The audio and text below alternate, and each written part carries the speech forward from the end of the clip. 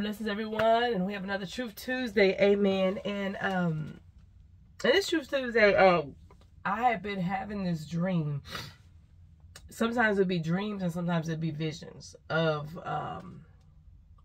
preachers, people up preaching and just being struck either with illness or with death. Okay. And I've been praying to God, said, Lord, where is this, what are you showing me? You know, first of all, Lord, is this from you? And then second of all, Lord, what are you showing me? What am I seeing? Right.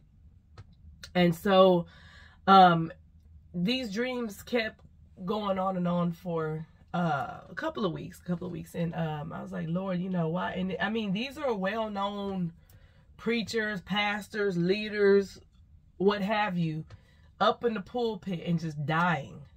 Or not, or sometimes not dying, but being struck with illness, you know, and being incapacitated.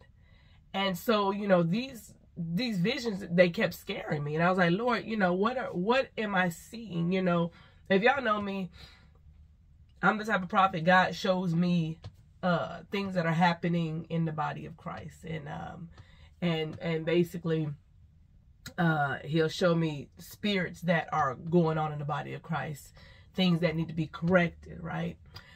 And so I was like, Lord, you know, I wish you would give me a good prosperity message or something. You know, I wish I had that type of anointing or that type of grace, but I don't. You know, God has graced me with this type of grace, you know, a corrective grace, what have you. And so I said, Lord, what are you showing me? What is this? What is this? You know, one thing about it, I have a heart for God's people. I have a love for God's people. I don't want nobody to be lost, including myself, right? First I asked God, Lord, are you showing me? No. And he said, I want you to release this to my people so that my people can get it right. His grace is running out on some of you.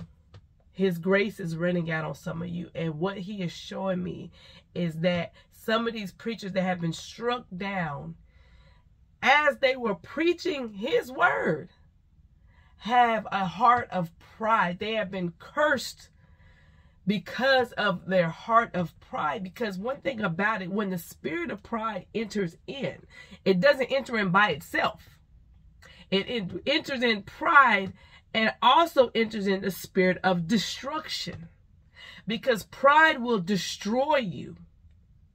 Being prideful will destroy you. And the way it destroys you, because it gives you a self-deception and you are self-deluded, thinking that you are the one and you get to try to get the glory from God instead of giving the glory to him. Now it's all about you. You don't want to listen to nobody. You don't want to see what is in front of you. You don't want to change.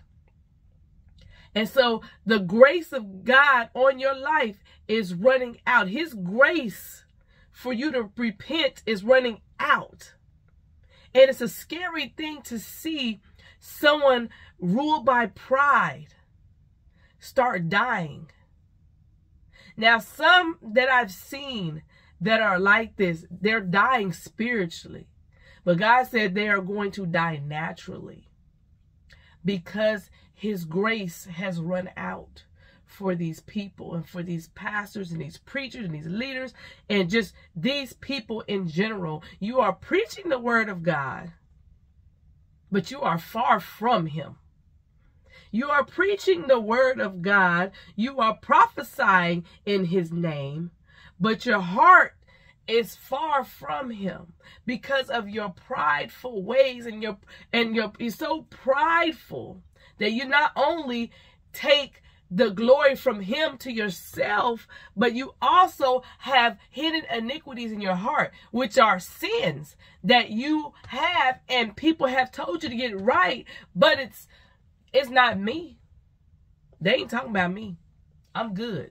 Why? Because God has been showing you his grace all this time. So he has held you in his hands and he has loved on you for you to get it right and giving you a chance and an opportunity to get things right with him. And so you think because you have not been touched or nothing bad has not happened to you or you have not been exposed, then what you're doing is okay.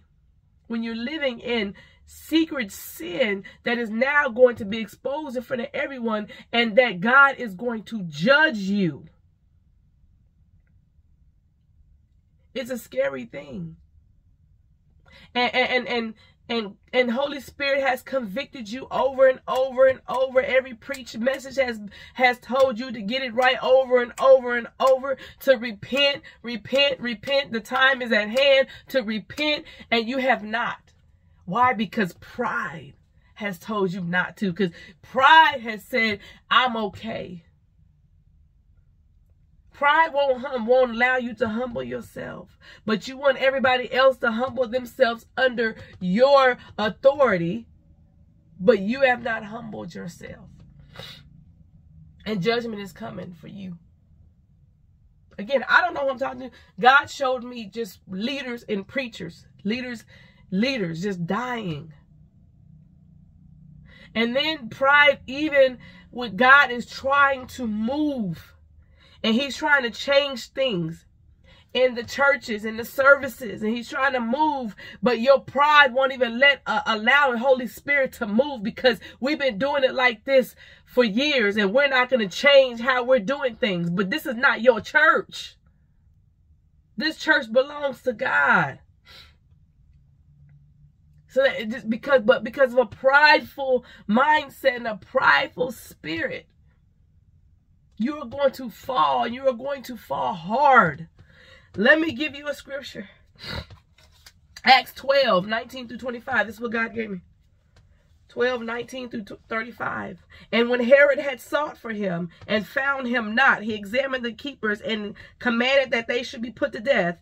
And he went down from Judea to Caesarea and there abode. And Herod was highly displeased with them of Tyre and Sidon, but they came with one accord to him, and having made Blastus the king's chamberlain their friend, desired peace, because their country was nourished by the king's country.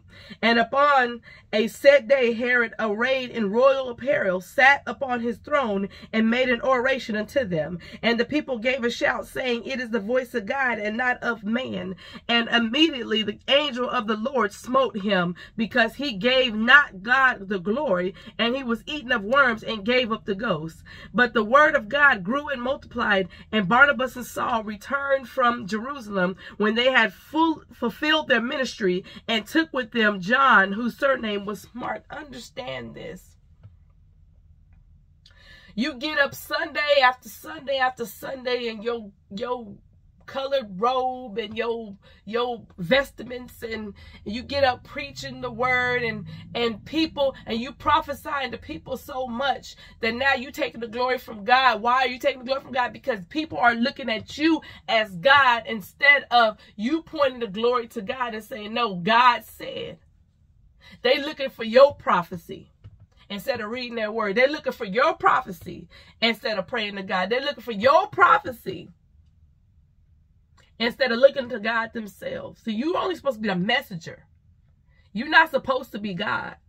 And so you taking that pride for yourself. Look at Herod. He came up there with all these beautiful robes, and he gets up there. And even when the people said, oh, this is the voice of God, or this is God, he didn't correct them. And so you're looking at these preachers and these leaders, when people say that to them and they're not correcting them and pointing the glory back to God, and God will not share his glory with nobody. And so what happened with Herod here was because of his prideful nature and him wanting to be God. And he says he didn't point the glory back to God. God smote him right there on the spot. And so that's what God was showing me, is that he is going to start smiting some of these people, these leaders. I'm not even saying leaders, preachers, whatever, that are taking the glory away from him and putting the glory on themselves because of pride. And you've been doing it for so long. You've been doing it for so long that you don't even recognize that you're doing it. And so people have told you that you're doing it, and you still do it because of pride. Pride has self-deception. Pride has, I can't see what I'm doing wrong, and I'm not going to see what I'm doing wrong because I'm not doing wrong. And then of course, we know the other scripture, Proverbs. Proverbs tells us there's a whole chapter in Proverbs tell you about humbling ourselves. Proverbs 16:18. Pride goeth before destruction, and haughty spirit before the fall. Pride goes before destruction because when you are prideful, the spirit of destruction enters in as well.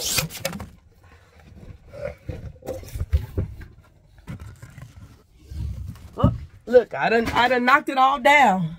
Pride goes before destruction because pride enters in and destruction enters in as well.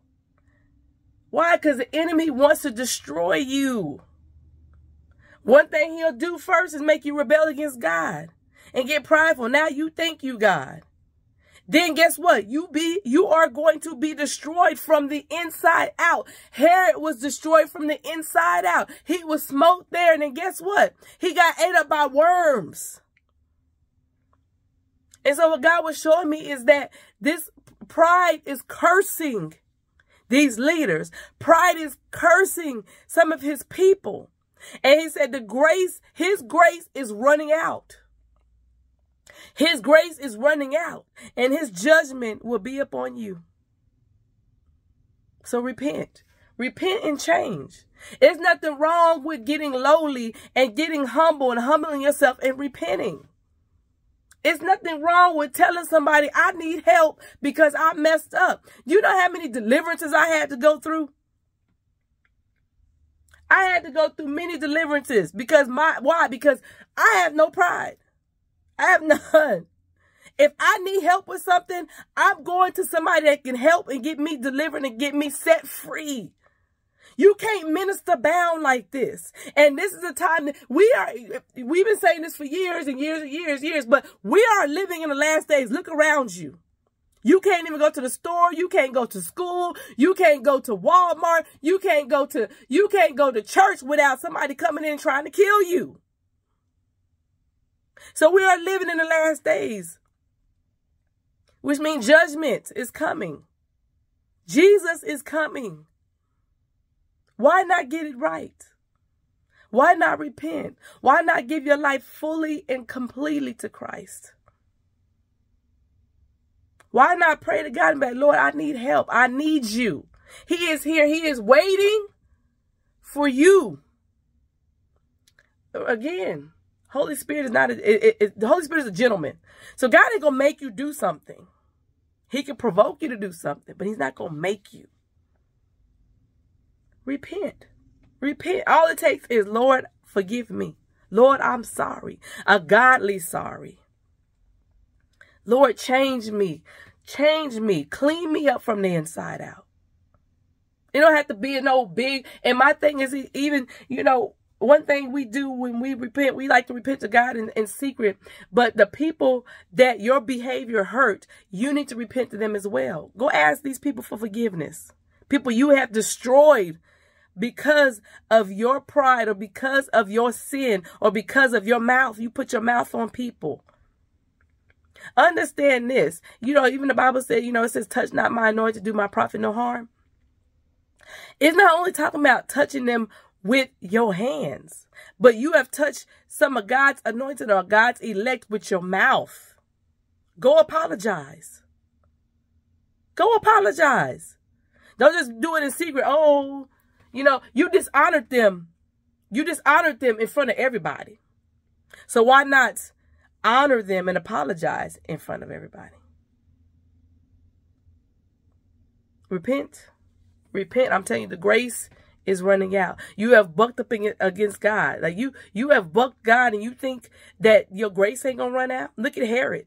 King Herod had been bucking up against God and bucking up against Christians for a minute, for a long time. And this king, this particular one. And this was the last straw. The last straw was that prideful because he had already been prideful and he bucked up against God's people. And also he thought he was God and he didn't give God his glory. And that was the last straw right there. How many of you are on your last draw? How many of you are on your last draw with God? His grace is sufficient, but his grace is running out. So God bless you. Please, please, please. Like I said, I have a heart for God's people. I don't want to see no one suffer. I don't want to see no one. All this preaching and all this going through and all this warfare we go through, and to miss heaven because you prideful and you don't want to repent. You done led people to Christ. You have prayed for people. You have preached the house down. You done preached the paint off the wall. But you miss heaven because of pride. Because you didn't repent for your prideful ways. You didn't repent because of your iniquity, sin, your secret sin that you think nobody know about, but God know. Please, please, I admonish you. Go into your prayer closet and repent. Go into your prayer closet and pray for other people. I don't want to see nobody lost. So God bless you. God bless you. And God keep you. Hashtag don't shoot the messenger. Amen.